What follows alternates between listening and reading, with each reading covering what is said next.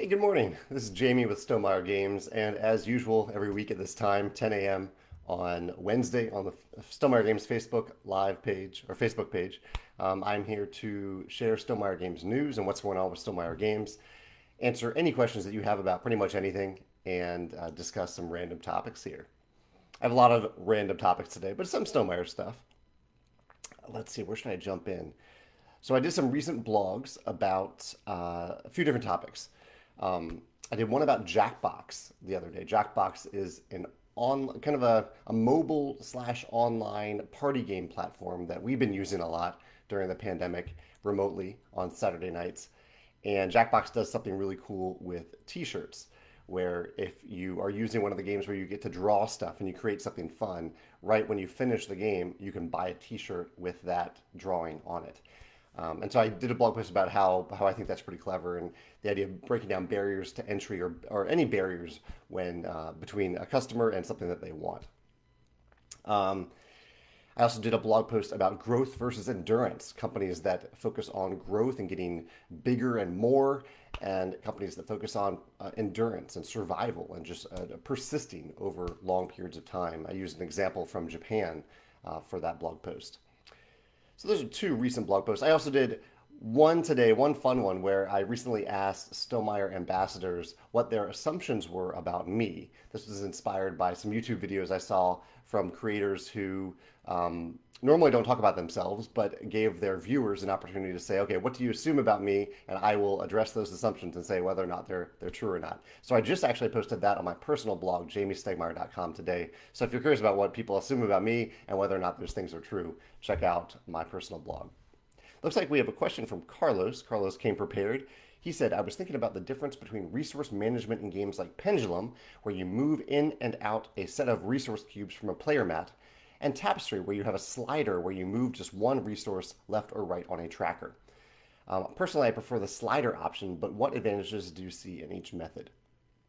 Um, well, let's see. There are a couple different things here, Carlos. One is from a production standpoint. It's less expensive to make one token of a type, one like representative token for a slider, like in Tapestry, than it is to make a bunch of resource tokens, like in Pendulum, or games that even have even nicer resource tokens than Pendulum. Pendulum, they're just cubes. Um, I think one of the with a slider you can have that visual of how much you have left, and in Pendulum it's kind of a countdown almost to the end of each round or the end of your advancement turns before you need to take an income turn and refresh all those resources. So there's a countdown element to that, and so having that sliding scale I think is helpful for seeing that. The other factor in play I think is Pendulum in particular is a mostly a real time game, a simultaneous action game, and so we thought we were worried about having a slider where you might forget to move the slider because it's easier to remember I think to pick up and move resources than it is to adjust the slider, and I didn't want also the slider getting bumped and then suddenly it moves out of place. There are things that you can do to prevent that too, but they add a bunch to the cost as well, and sometimes they're not always as effective as you might think. So those are a few of the things that I kept in mind between those two games. That's a great question. Francesco is a fellow game designer. Francesco is joining me this morning. Tim, a developer, an app developer, is joining us. Cynthia from MeepleSource. Matt, I won't go through the whole list here today, but let's see. Francesco said, "What games did you play this week?" Yeah, I played some great games this week. Most of which, let's see, I played, yeah, actually all three great games. I played Luxor last week on Board Game Arena, and then I played Rajas of the Ganges, the dice game, on Yukata.de last week. Both fantastic games. Luxor was the first time. Rajas Dice was, I think, my third time, maybe fourth time. Really enjoying that. And I have videos coming out about both of those games. But the big game that we've been playing is Pandemic Legacy Season 0. Megan and I started playing this on Saturday, and we are all the way through May at this point. So we're about halfway through the Legacy campaign, and we're really, really enjoying it. I have a video coming out about that, I believe, on Friday. No, Friday is Wingston and Oceania. It's next week will be the video for Pandemic Legacy. So really enjoying that, and I'm also really, really excited. This Sunday, I'm going to get to play a game that I've been wanting to play ever since people started talking about it, Lost Ruins of Arnak. I finally got a copy, and we're going to play this Sunday. I'm so excited to play this. We'll see how it holds up against a game with similar mechanisms but a completely different theme, Dune Imperium, which I really, really enjoyed recently. Let's see. Um, Kyle says, I was bummed to get an email about Wingspan delay. Any more information about it than what Joe said in the email? Well, Kyle, so what you saw in the email was that we were expecting to get a shipment of Wingspan in our fulfillment center in the US this week, ideally even last week, but the ports have been so congested that the shipment is still at port right now. It hasn't moved through the port in the US. And so, as Joe said in the email, we are literally just waiting for that freight shipment to arrive, and it should ship out quite soon. But as you know, when you placed the order, we were already saying that it was highly unlikely that it would be shipped before Christmas, or at least that you would receive it before Christmas because of how busy fulfillment centers are and the postal system is right now. So I know you're eager to get it. I love that you're excited to get Wingspan, and we will ship it to you as soon as it arrives at our fulfillment center. Tommy is joining us from Texas. He says, we have 6 players who want to play The Rise of Fenris. Is this possible, and what do you recommend? It is totally possible if you have the Invaders from Afar expansion for Scythe. That brings the player count for Scythe up to 6 and 7 players, and then you can start the campaign with 6 of those factions and start playing The Rise of Fenris. And do I recommend it? Yeah, I mean, for any campaign game, my recommendation is if you have X number of people who are excited to play a series of games with you, go for it. And hopefully safely play in these pandemic times when it's tough to meet in person without wearing masks. Like when we play the Lost Ruins of Arnak this weekend, we'll all be wearing masks. Ilya says, how do you think we as a community can encourage more individuals to play games and grow our community? That's a great question.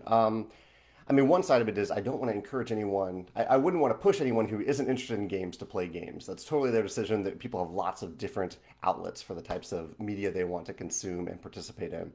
But I think the number one thing is to invite people to your table.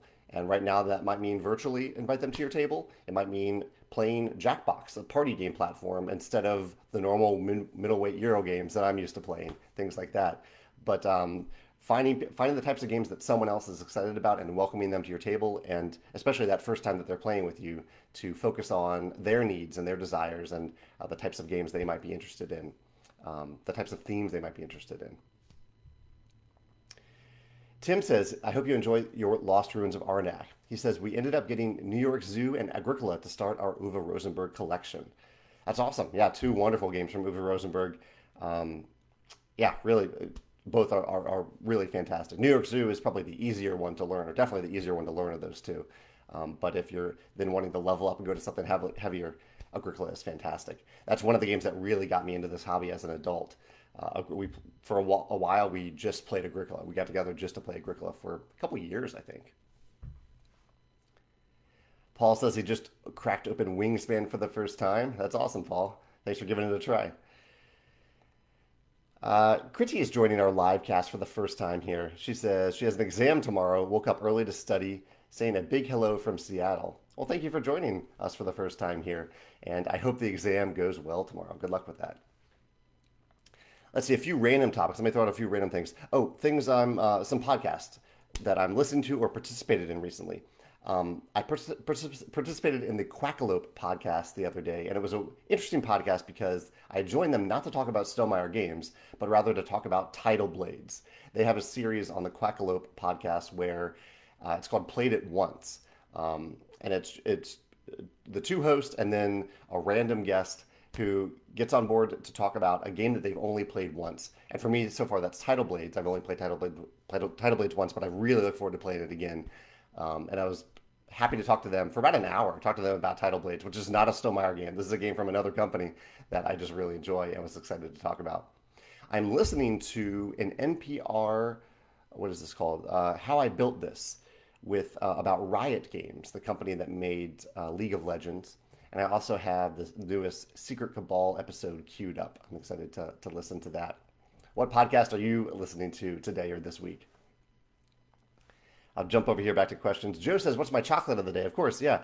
My chocolate of the day today, it actually snowed a little in St. Louis today. So I think it'll be some double chocolate, hot chocolate later on today, or maybe this afternoon. Right now I have just coffee with a little bit of mocha in it. But later today, yeah, I think today is a good day for some hot chocolate. Mike says, have I tried the Search for Planet X? I have indeed. Yeah, there's a video about it on my YouTube channel from a few months ago. Really brilliant deduction game from two designers that I really like working with, Ben Rossett and Matthew O'Malley, who are known for Stonemaier for the Between Two series of games. Matt says, between emergent storytelling, like an Oath, or The King's Dilemma, I've heard. I haven't played that yet, but I've heard that. Basic concepts and players fill out the details, and preset story or choose your own adventure, narrative stories like Above and Below, the new Vindication expansion. Which do you prefer, and which is more likely to make it into a future Stonemaier game? We ventured into this a little bit, right, with Charterstone and with the Rise of Fenris. I do. I mean, I kind of like a hybrid of the two. I like to give players the flexibility to tell their own stories from the things they're doing in the game, to give them, and it's tough to do. It's really hard to design around. It really emerges from playtesting to see when players are actually engaging with certain elements of the game, whether they're mechanisms or thematic, to tell their own stories. The one thing that I do want to avoid in our games, and we address this in the Rise of Fenris, is long paragraphs of text. I love well-written narrative, but sometimes it's just too much. I like just a little bit of text because that gives that anchors the story for players, but it also doesn't detract too much from the mechanisms, and it gives players the room to fill in more of that story themselves. And so that's kind of the sweet spot that I want to hit with. And so in the Rise of Fenris, for example, we had Ryan wrote some beautiful story. So if anyone wants to read the story is there in the Rise of Fenris campaign book. But we also summarized it. So if you just want to start by reading one or two sentences, you can easily do that in the Rise of Fenris. You just read those summary sentences, and then you can move on to the setup and gameplay. Mike says, related to his question about the Search for Planet X, will we see a deduction game from Stonemaier Games? Probably not. I do like deduction, but I definitely wouldn't put it on my list of top 10, maybe even top 20 mechanisms. If anything, it would be something very subtle in a game, not a game built around deduction. I'm going to look at my other topics here I have on the screen. I'll jump back to questions in a second. So yeah, what I'm working on right now, I'm working on a rulebook today. I'm writing a rulebook, which I don't dread it. Maybe it's one of those things that I procrastinate a little bit before actually sitting down to write it. But once I'm immersed in the writing of the rulebook, I really enjoy it. I enjoy adding structure and trying to make a game intuitive by writing the rulebook. So I'm working on that today. I'm also working on 3 different prototypes at the same time. So kind of jumping around between 3 different prototypes today. I also posted a poll in the Wingspan Facebook group yesterday about the possibility, just an idea, it was really just an idea to see if there's interest in it, of a dry erase score pad or scoreboard for Wingspan. Because I've been amazed by how many times people play Wingspan. Even though I think the score pad can accommodate, I believe it's 100 games, because I think it's 50 pages front and back printed. But people exhaust those score pads, and we do include the score pads in every expansion too. And so I was thinking, actually this is Joe's idea. Joe said, what if we had a dry erase option where someone could have essentially an infinitely reusable score pad?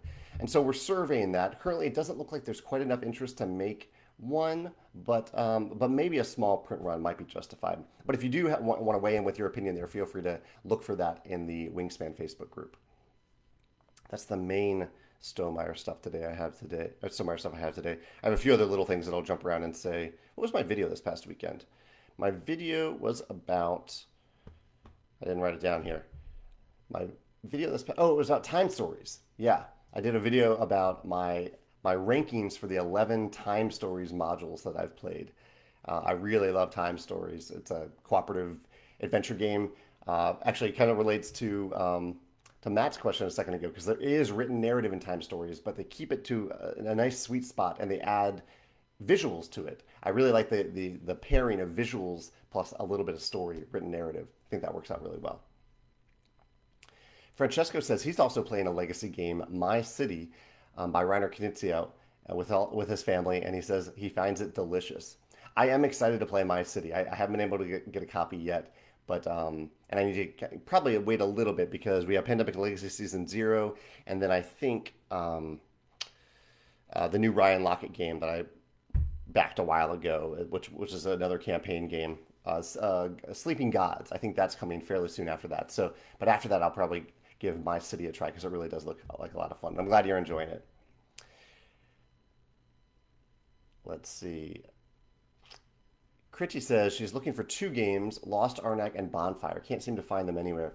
Yeah, Critty, I had a really hard time trying to find this, but someone last week in last week's livecast recommended Atomic Empire in North Carolina. So they're a local game store in North Carolina. I couldn't find it at local game stores here in St. Louis or online stores, but they had a copy. Might want to check that out in case they still have extra copies. Tim says, is there a download link for a Tuscany Euphoria crossover?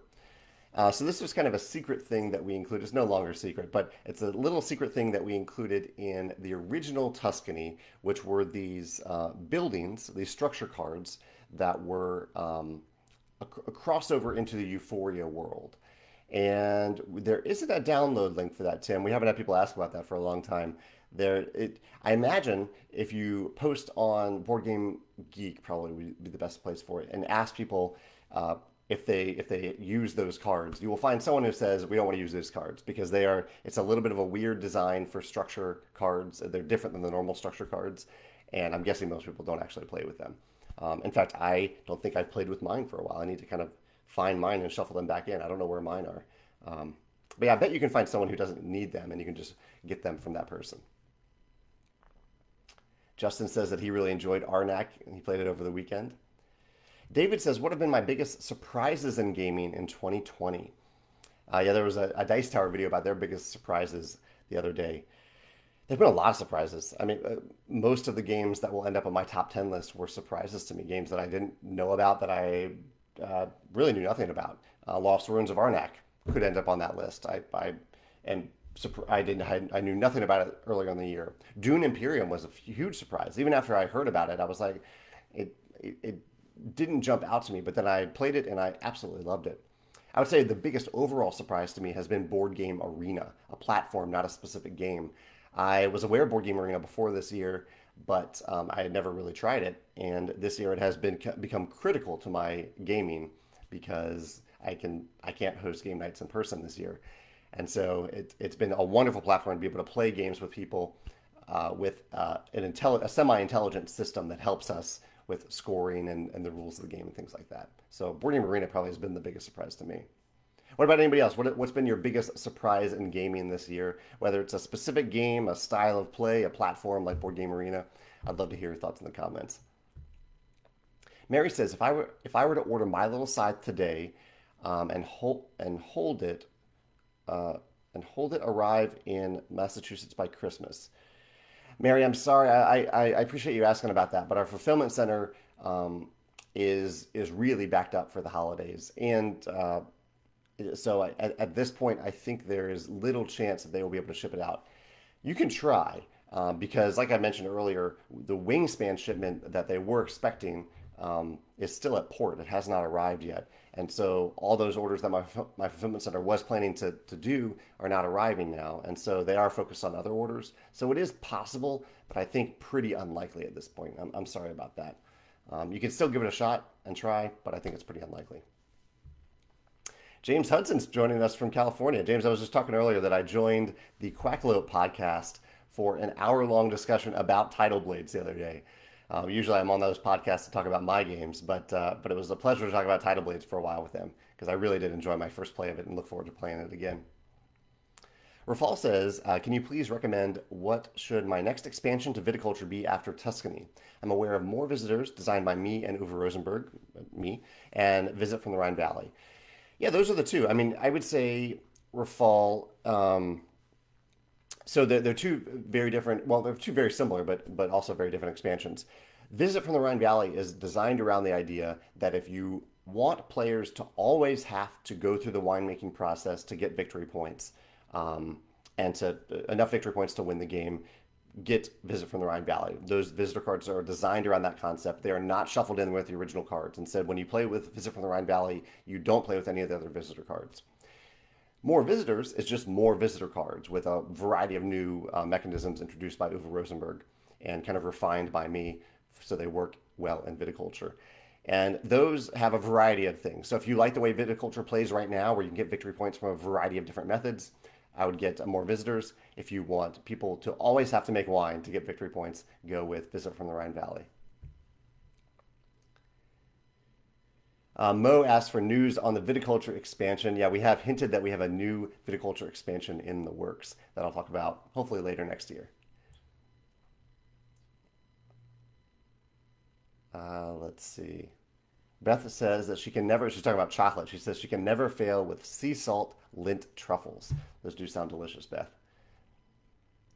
Critchy says, I want to thank you for sending Thinker Themer, which is a YouTube channel, a wonderful YouTube channel, a copy of Scythe. She says, I love their reviews and I wanted to play Scythe so everything clicked together. Amy took longer as she painted the miniatures. Yeah, that's right. Yeah, Amy and Maggie are the two people who run Thinker Themer. And one of them, I forget which one is, I think Amy, yeah, okay. Maggie, I believe, is the thinker. And so she looks at games from kind of an analytical perspective, a optimization perspective, and Amy loves the theme of games. And so they talk about those two perspectives on their channel. I highly recommend it. Critty, thank you for mentioning it on the livecast today, because they're really wonderful. I am happy to send them any game to talk about on their channel whenever they want. Kevin's joining us. Hey, Kevin. He's just chiming in to say Happy New Year and Merry Christmas. Thanks. The same to you. James says, who likes writing rule books? I do. Once I get into the flow of it, I really do enjoy it. I like applying that structure to it, but it's always, I procrastinate a little bit to start working on a new rule book.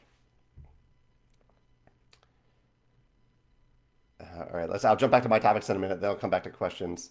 A few things I'm excited about this week. Tenet, the new Christopher Nolan movie. I'm really excited that I can finally watch it in the safety of my home. I will be happy to pay whatever cost it is to watch it streaming. And so I plan on doing that. I think it actually comes out or came out yesterday. We'll be doing that for movie night this weekend. I'm really excited about that. We've also been watching Legend of Korra Season 3, which is fantastic. It continues to amaze me how good that show is. Really, really good. And we just started watching The Orville, which is on Hulu, and I'm really enjoying it. I am not a big Star. Well, I wouldn't say I'm not a Star Trek fan, but I haven't gotten into Star Trek. And Orville is kind of like Star Trek, but with a little more humor at times. Sometimes juvenile humor, but I like a little dose of juvenile humor, and it's really good. We've watched some episodes that have posed some huge moral questions and addressed them in really interesting ways, and we're only 5 episodes in, so I'm really enjoying that. Yeah, I think those are the two things, the various things that I've been watching recently. Rafal says, further to you in regards to my recent video on time stories, how do you compare the whole series to RPG games or various modern escape room board games? RPG games, so I don't have much experience with role-playing games, but with role-playing games, there's a lot of, a lot of the things that are being created or told or done are coming from the imaginations of the GM, or the Dungeon Master or the players. Whereas in time stories, it's all mechanical. It's all in the game. It's all written narrative. As for modern escape room games, I have played some of those. I've played a few of the Unlocks. I've played the Werewolf Experiment, Escape Room in a Box. I love them. I think they're great. Time Story is my favorite. I do just enjoy that format more because it is. I would say because it's a little less puzzly. I like some puzzles in my games, but I don't like a constant stream of puzzles. And so I think Time Stories does a nice balance between a few puzzles and then a lot of other interesting choices to make where you have to pay attention to the narrative, some mechanical moments, things like that. Brett says, isn't there a free scoring app for Wingspan from a third party? Yes, there is. Yeah, that was one of the options on the poll. Some people just prefer using scoring apps. Jake says, have I seen Paulo Mori's Blitzkrieg? I really, really want to play Blitzkrieg, but I haven't been able to get a copy yet. Let's see. Jake says, I'll just read what Jake's commentary. He says, it's a Twilight Struggle, Watergate, tug-of-war style, 2-player game that takes about 20 minutes. He also says in the rulebook he took the game to a war game publisher because he wanted their audience to be exposed to streamlined board game mechanisms and hopes that it would attract them to try a bigger variety of board games. Um, yeah, that sounds awesome. I've been wanting to play it for a long time, but I haven't seen it come back in stock for a long time now. I don't know if the publisher isn't making more copies or if it's just been delayed by the pandemic, but I've been waiting to get a copy. I'd really, really like to play that. Jerk Jacobs says, would you consider documenting a game making process from idea to finished product? Maybe let us follow the process live. I probably wouldn't let you follow it live because I tend to keep things under wrap until we have finished production for a game.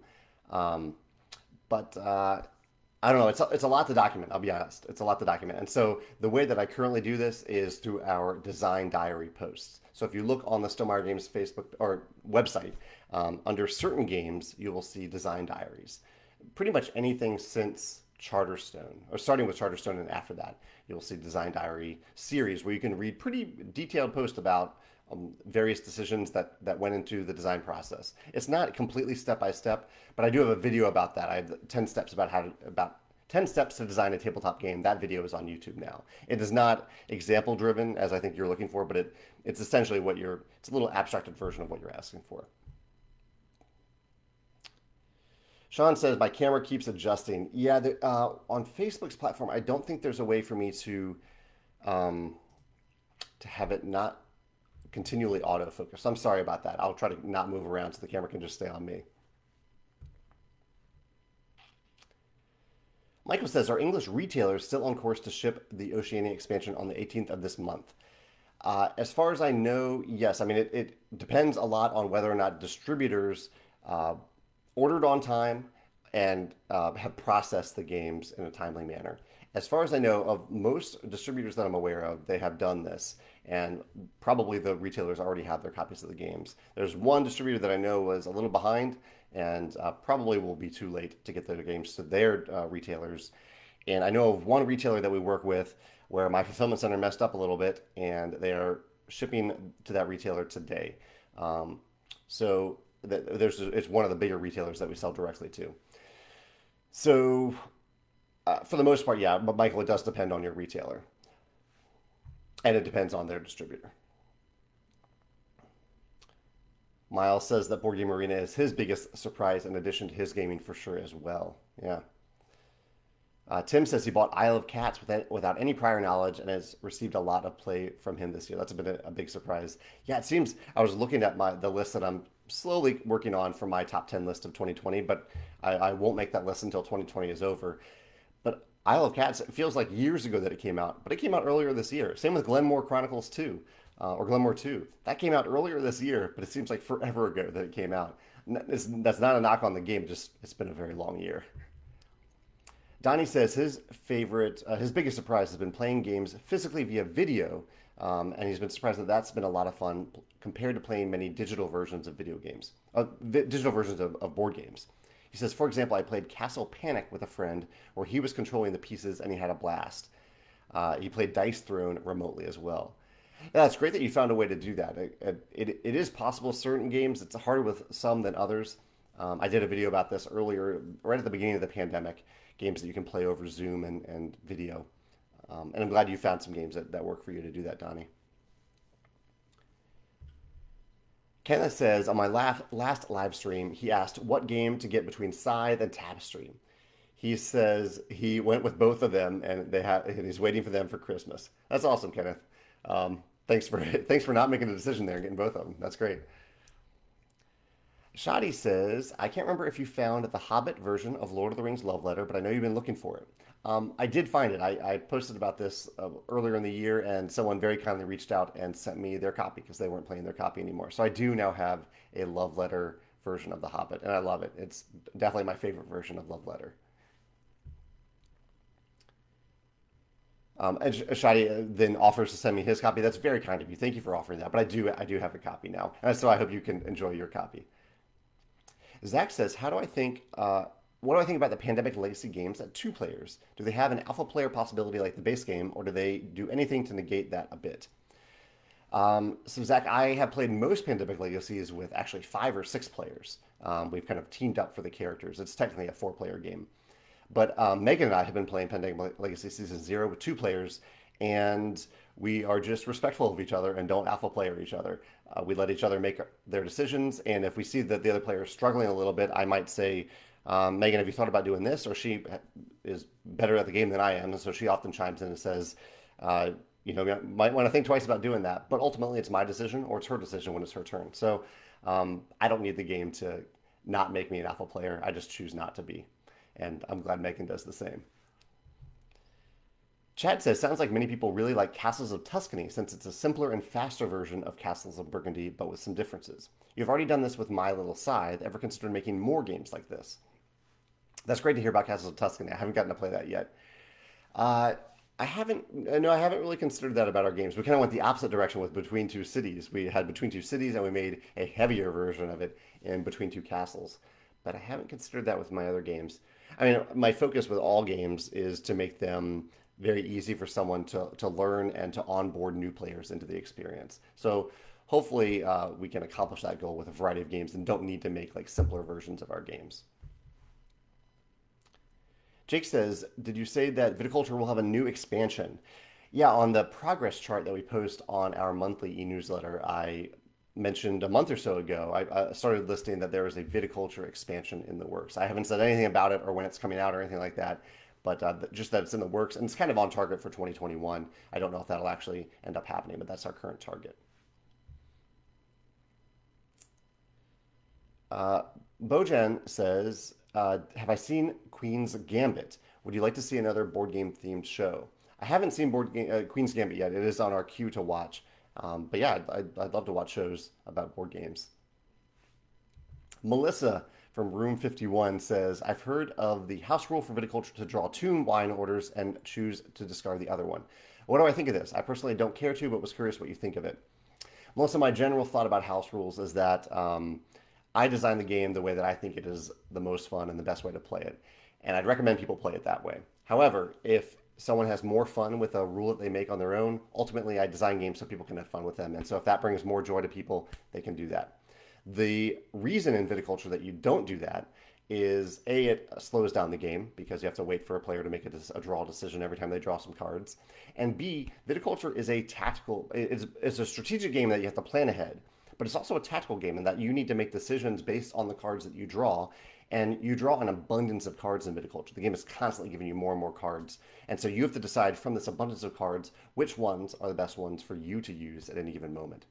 And so I really, as house rules go, I discourage players from using that house rule because it directly contradicts the design flow of the game and that you should be drawing one card and adding that to your hand of many cards and pivoting if you need to and making decisions based on the things that you're given rather than making the decision point at the point of drawing the card. So it's just kind of a different decision point. You're not deciding which card to draw. You're deciding how to use the many different cards that you have drawn. Tatan says, what was your favorite news from the Disney Plus Marvel announcements recently? I mean, I was kind of surprised at the sheer abundance of them.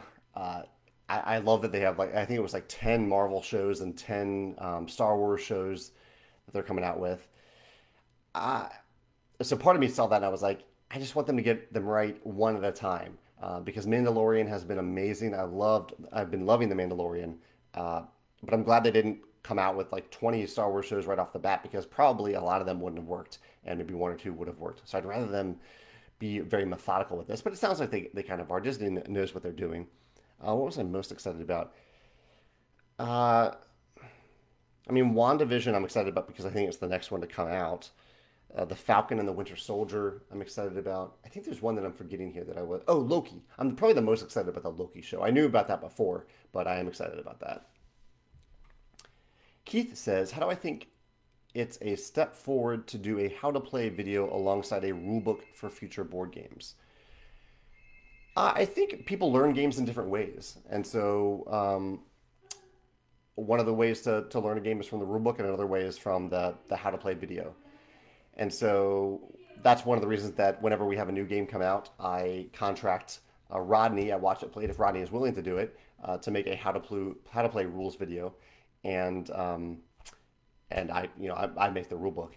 But yeah, I think the two go hand in hand. I think it's great when there are people like Rodney who you can hire to make a wonderful how to play rule book, how to play rule video for a game.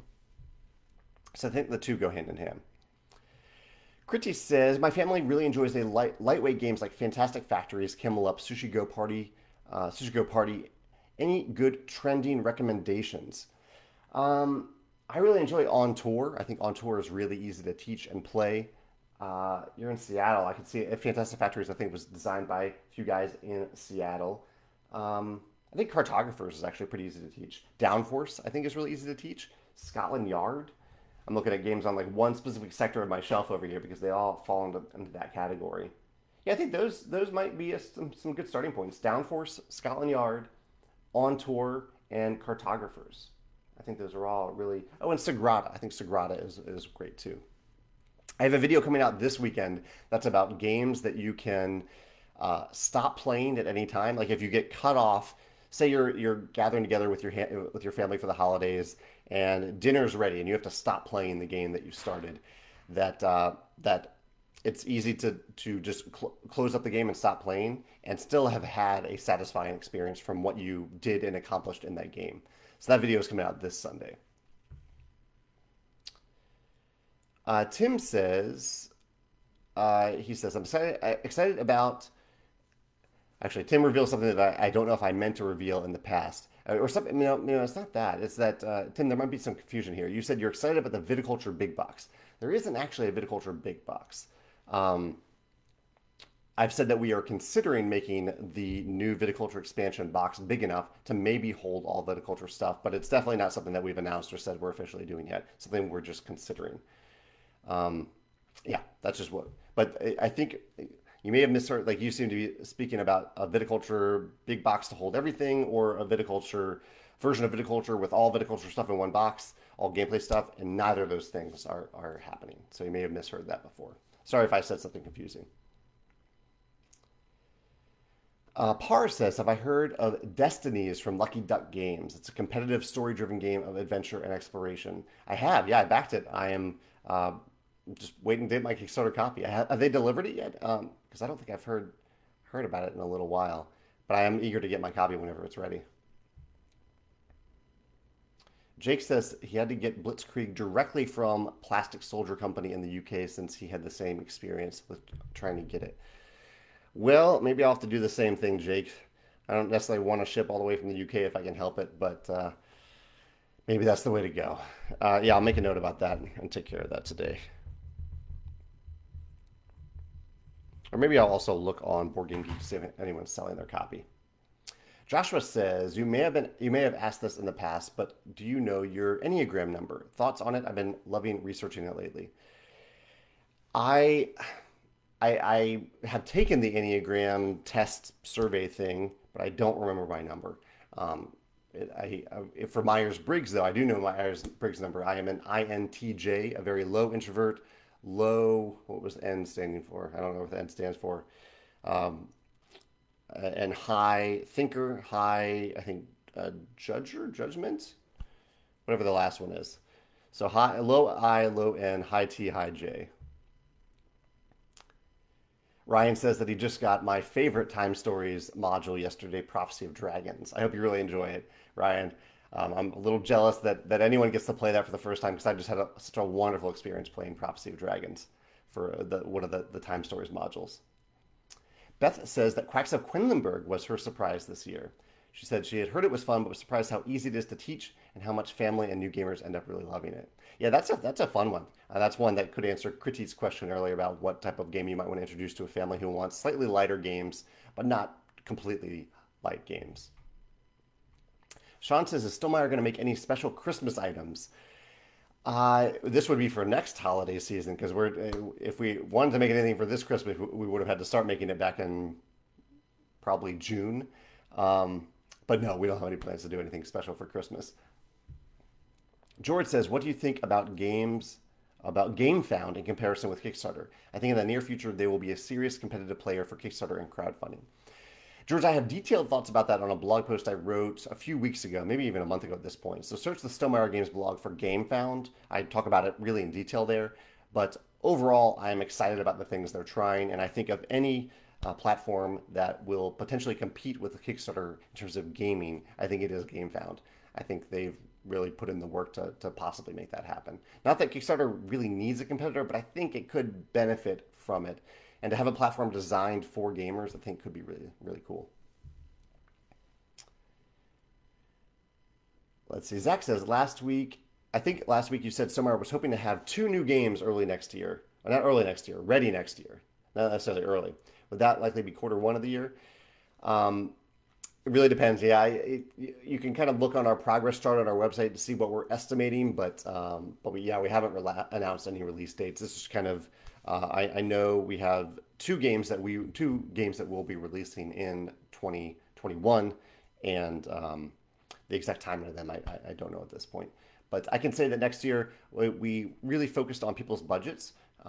We still, I think, have made some beautiful games, beautiful products for next year, but we've tried to be really conscientious of people's limited budgets right now, especially during a tough economy. Edgar just says, I hope everything's going well. Thanks, Edgar, for saying that. Let's see if I missed any topics this week. I think I've covered everything that I was going to talk about today. Yeah. So I will just answer questions for the rest of the livecast. Sarah says that she saw someone talk about a 4X video game called Humankind. She says it reminded her a lot of Tapestry in that you start out with a Neolithic civilization and you work your way through the eras, choosing how your culture evolves. That sounds pretty cool. I'm going to make a note of that. Humankind. Yeah, thank you for the recommendation, Sarah. I don't play a lot of video games, but I love learning about video games because they definitely inspire my designs, my tabletop game designs all the time. Jake says that Wingspan has been confirmed on Nintendo Switch. Have I played the port much at all? No, I actually have not played the Monster Couch version of Wingspan yet. I need to. I definitely need to because it looks beautiful. I don't have a Nintendo Switch, so I'll be playing it on Steam whenever I get to play it. Par says, he's sharing some best moments of 2020. He mentioned viticulture. Thank you for mentioning viticulture there. And Raiders of Scythia. Nice. Good picks there. Jake, another Jake, lots of Jakes today. Jake says that he has a house rule for Scythe. Yeah, I gotta say, I love that people have house rules that bring them more joy. It's a little weird to bring up with a designer, because obviously the designer for any game has designed the game the best way that they think it's going to be played. And so I appreciate house rules. I usually don't pay attention to them all that much, though. But you're welcome to talk about them amongst yourselves in the game design forums. Let's see here. Chad says, I have a group of friends that invited me to play Diplomacy online with them. I hear that it's a friend killer. Ever played? What are your thoughts on the game? I actually have not played Diplomacy. I've seen it played at one of our design days, but I haven't played it myself. I guess I need to. I probably should. I know all about it, but I just haven't played it because I don't want to have a friend-killing game. But I have heard that same thing about it. Probably depends on your friends. Joshua says, I backed Button Shy's recent Ugly Griffin Inn Kickstarter and have joined their Board Game of the Month club. Have I played Button Shy games before? Thoughts on them or the club? I have played some Button Shy games. I think my coworker Joe is a member of that club. I don't need a new game every month from the same company, but I do really, really enjoy Hierarchy. I really enjoy Tussie Mussy, and I enjoyed Sprawlopolis as well. My top 2 there are definitely Tussie Mussy and Hierarchy. Both are fantastic games. But yeah, I think it's a neat business model and seems to be working for them. I just don't need that many. I don't need that constant flow of tiny games. And I like to be able to choose the games that I want.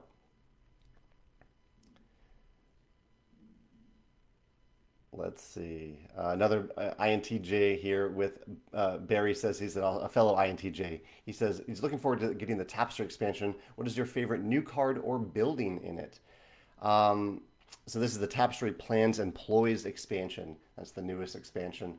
My favorite new card or building. Well, I really do like the new card type, which is the landmark cards. The landmark cards give each player a little short-term goal early in the game, something to focus on And I love putting those landmarks in my capital city, so I really enjoy that part of it. Jake is also an INTJ. Let's see. Park confirms that Destinies from Lucky Duck is up for a March 2021 release. Okay, nice. Edgar says he got Lost Ruins of Arnak. This is the game that I'm really looking forward to playing this weekend. He's already played it 3 times. So Edgar, yeah, you may have missed the beginning. I did finally get a copy. I haven't played it yet, but I have a scheduled game this Sunday to play it. I'm really, really excited about that. But I haven't played it yet. Chance says, have I played Pipeline? I have played Pipeline once with Henry and a few others. I think Henry taught it. He says, that game is amazing to me how it blends a super mathy Euro style with a spatial puzzle that requires a completely different skill set. I find it super hard to do well at, but I'm really enjoying trying to figure out how to play it well. Yeah, that's true. It has a puzzle. I think it's something kind of like what Uwe Rosenberg does with some of his games, where he has a polyomino puzzle and then other completely different aspects of the game.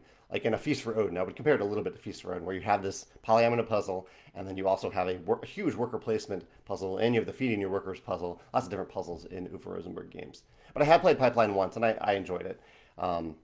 Yeah, it wasn't one that I was excited to return to, but I thought they did a good job with it. A solid game. And I can see that you would like it. It's a little heavier for me. Let's see. Edgar says, on the Stonemaier website, I like this phrase. Which world will you visit today? Yeah, I like that phrase too. Now I'm curious, are all of your games are in different worlds? Any plans on making new games set in any of these worlds you've already built, or will the adventures continue solely in expansions? Yeah, I know people love connected worlds. People have asked about this a few times. I love Brandon Sanderson's fiction series where everything is a little bit connected. But in our games, I'm trying to think of what we have coming up. Everything is separate so far. No, we haven't had any overlapping worlds. Currently there aren't plans to have games share the same space. I think the most likely for that to happen would be in the Scythe world, a completely new game in the Scythe universe. But that's the only one I can think of as a distinct possibility at this point. Roland is an INTP. He says board games seem to attract INT type personalities. Yeah. Chad says, what was my favorite national park that you visited and the national park that I would most like to visit? That's a fun question. I have still, I've been to many beautiful places in the U.S., but Bryce Canyon is the most beautiful place that I've ever been in the U.S., maybe in the world. Stonehenge is definitely up there, although Stonehenge isn't a natural beauty like Bryce Canyon is. It is natural, but it's man-made. And there are a few places in New Zealand that were absolutely stunning, but Bryce Canyon was incredible. As for national parks I want to visit, I'd like to go to Yosemite. I'd really like to see Yosemite and Arches. Arches sounds really, really cool and almost otherworldly. Which one would you recommend, Chad? Do you have a favorite that you think I should visit, or think that other people should visit, other national parks in the U.S., or anyone who's not in the U.S.? If you have a national park type place in your country that you think is a must-see, a place that just took your breath away when you first saw it, I'd love to check it out. John says, what single game are you looking forward to most on Kickstarter right now? Have I played any of the Awakened Realms games? I have played Tainted Grail. I played Tainted Grail, but I haven't played their other games yet. What am I looking for? What do I have? I'll see what I'm backing on Kickstarter right now. I don't think it's a ton of things that I'm actively backing.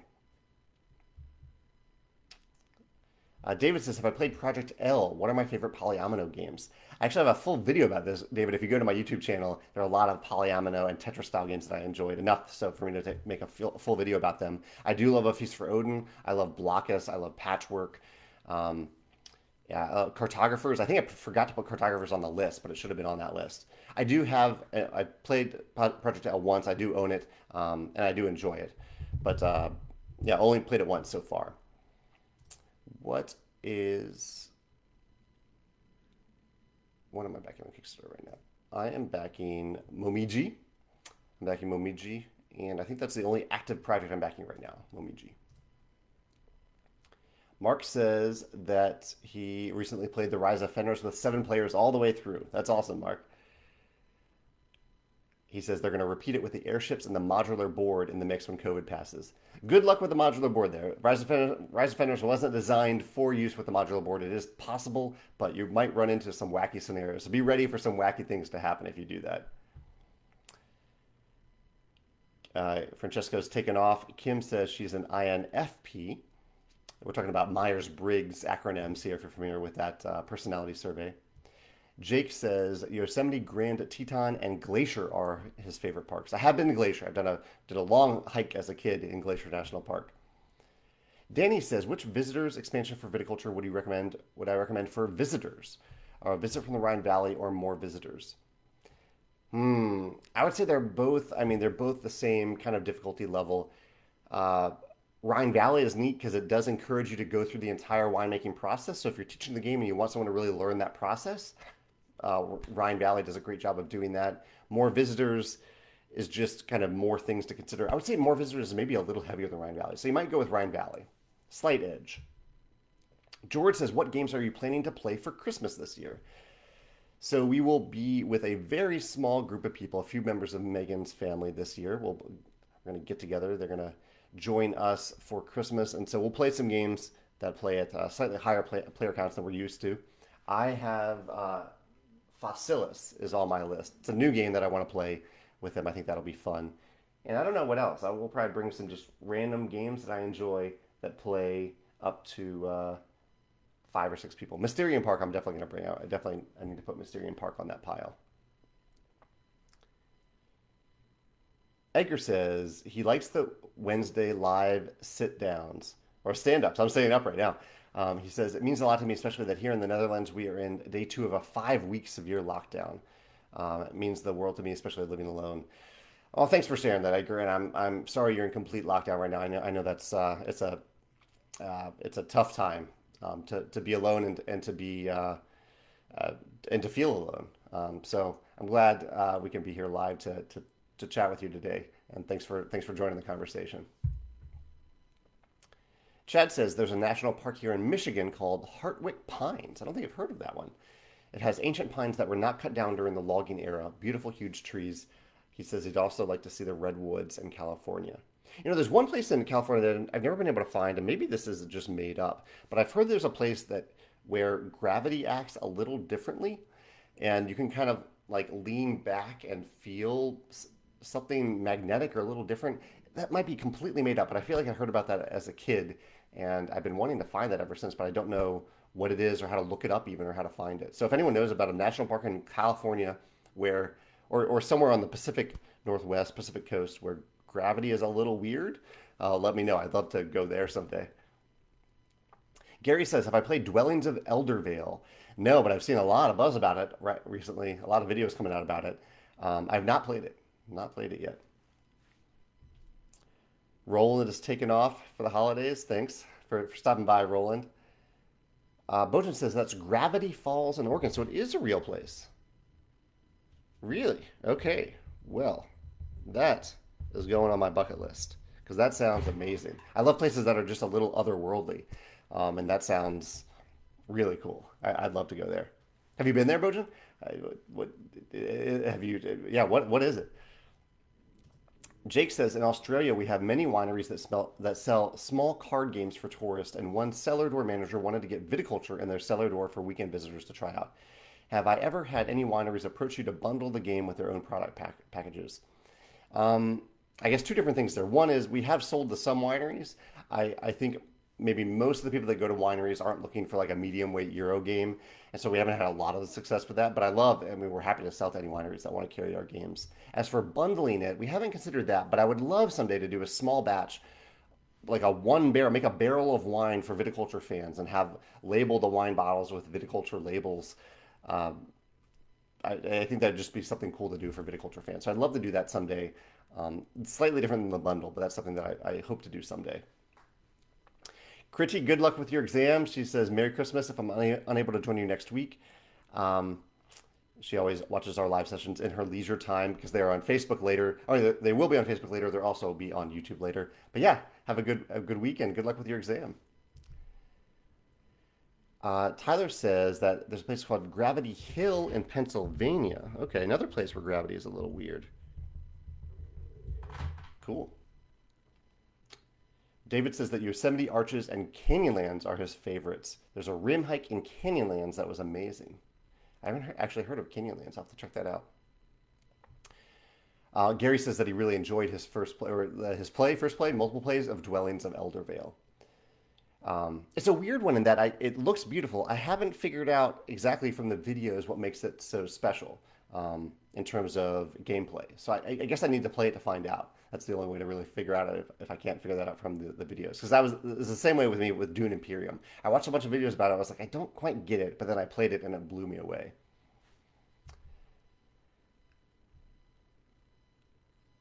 Andrew says, viticulture wine, take my money now. Well, we got to make the wine first, Andrew. Cool. All right, well, I think I've reached the end of the comments here. Tim says it's really about optical illusions more than gravity. For that, the moon works. Okay. I see. So maybe it's not actually a difference in gravity, but just optical illusions. Okay, I can see that.